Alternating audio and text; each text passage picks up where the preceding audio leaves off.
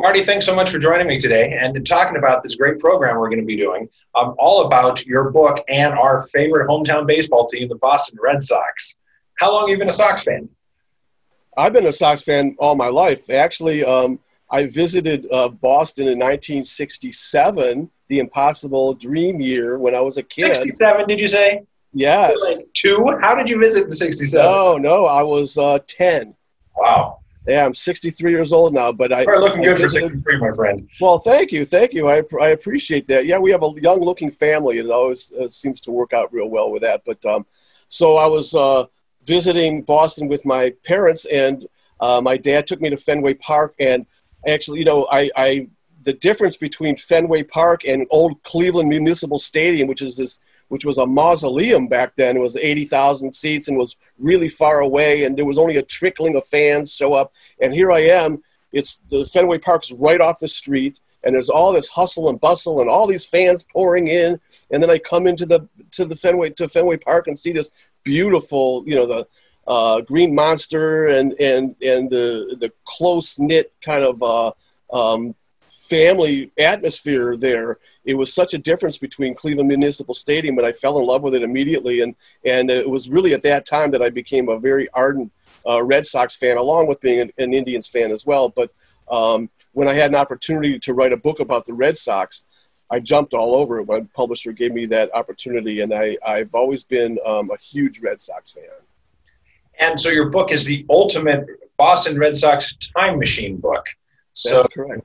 How did you, what kind of resources did you go to jump back in time? How did you go and did you come and dig into the crates and dig into the bowels of Fenway Park? How did you go about your work?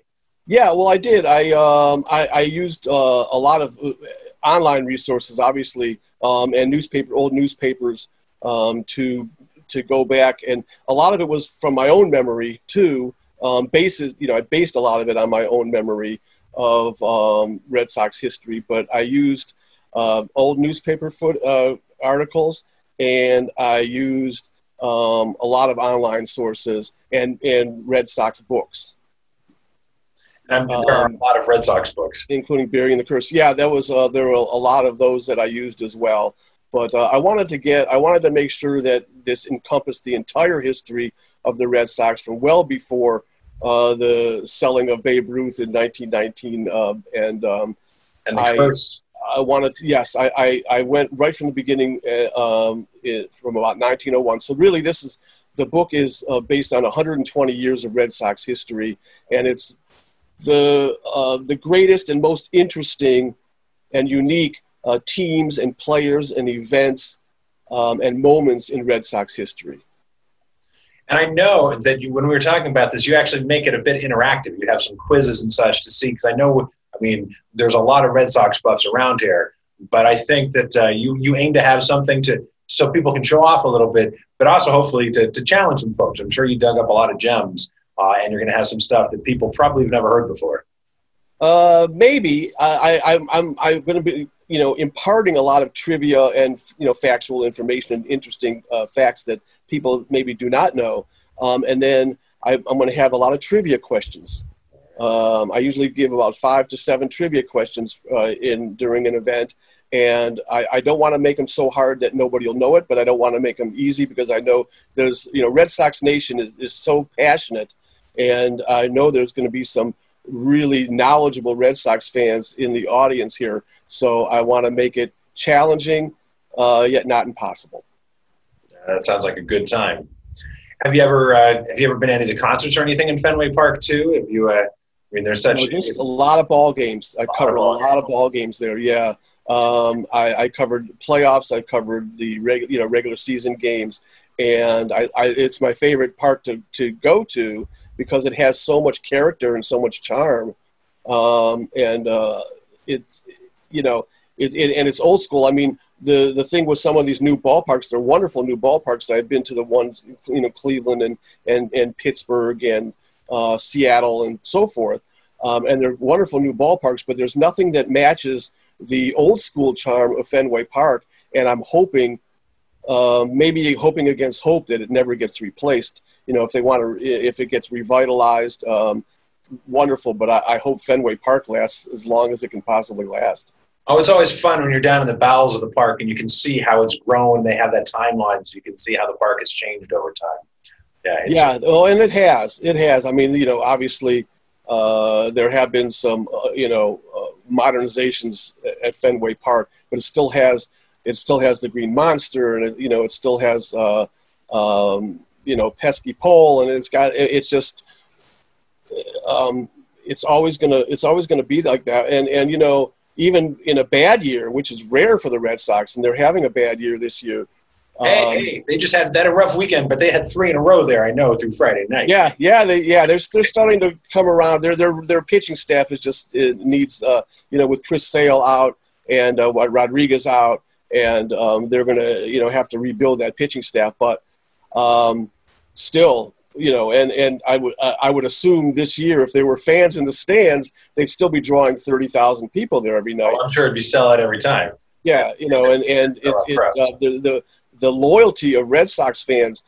Imagine having gone through, and fans in Cleveland know all about this too, but imagine having gone through. I apologize. Yeah. 96 years of not futility, but 96 years of never having celebrated a world championship, and having the loyalty involved there. How many Red Sox fans went their whole life, from birth to death, without having celebrated a world championship, and still were passionate, and that the Red Sox just were beloved to them, and it's just amazing. It's phenomenal. Do you know anything? So I know that the night of this program, they're going to be actually battling. I just saw they're battling the Orioles, which, as we're recording this, they're 2-2 in the latest series of the Orioles.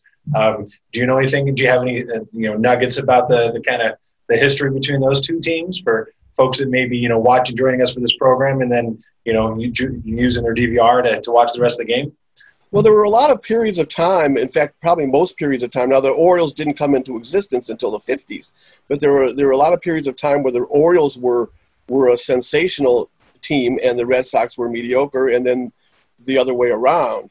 The one era that I know that both teams were pretty strong were in the late 60s and early 70s, but the Orioles had all that great pitching and the Red Sox had all that great hitting, and they battled pretty strongly then.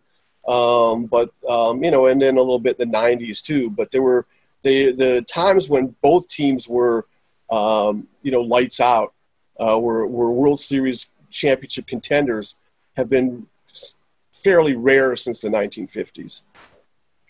Well, it certainly is exciting right now, and I'm glad that we can celebrate the Red Sox, and at least we're watching ball games again. I had a bunch of friends who were watching Korean baseball for a while. Yeah, ESPN at 5 in. Yeah. Holy cow. Yeah, so, you got to really be a baseball fan to do that. Yeah, well, I got some serious hardcore baseball for friends that are serious hardcore fans.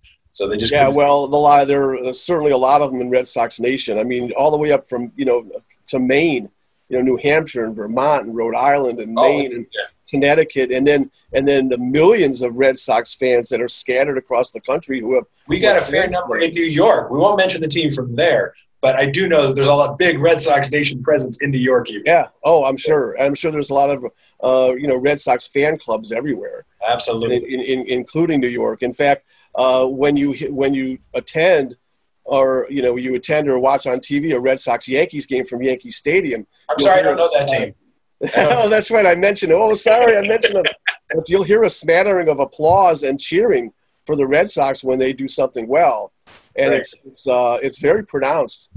Yeah. And so and obviously there are a lot of Red Sox fans that travel to the Big Apple, I guess we'll say it, to watch the Red Sox play there. Also. Absolutely. Yeah, especially in times. Well, yeah, we can even do it today. So the travel restrictions are such that we can go to New York, whereas we can't we can't stop in Rhode Island overnight, but we can go to New York. Oh, okay. Yeah, I suppose I can understand that, but it's really a strange thing to watch games on television and see these cardboard cutout fans out there and this fake piped-in noise, the roar of the crowd. I like it. I mean, I like it better than complete silence. I'm glad that they're doing that to have some kind of atmosphere, baseball atmosphere to it. But it's and you're for a while you kind of get lost in it. Then you're thinking, wait a minute, nobody's really there to make this noise. I think the players appreciate it too. I think it'd be really weird to be Yes. playing in an empty stadium. I think it took them a while to get used to even the way they're doing it now, but I think that it made it easier for them. Yeah, I agree. Well, Marty, I'm really excited for this program. I'm really glad we can celebrate baseball. We'll be watching in the stands again. It will come. We'll get our time. We just have to stay safe. I'm looking forward to talking about Cy Young and Babe Ruth before he was shipped off to New York, and Ted Williams and Carl Yastrzemski and Big Papi and Tony Conigliaro. I got all sorts of chapters on individual players, and it's just going to be a lot of fun. I think it's going to be a really fun and enlightening program. I'm sure we're going to have a blast. Thank you so much. Yeah, thank you. Well, thanks for having me. Appreciate it.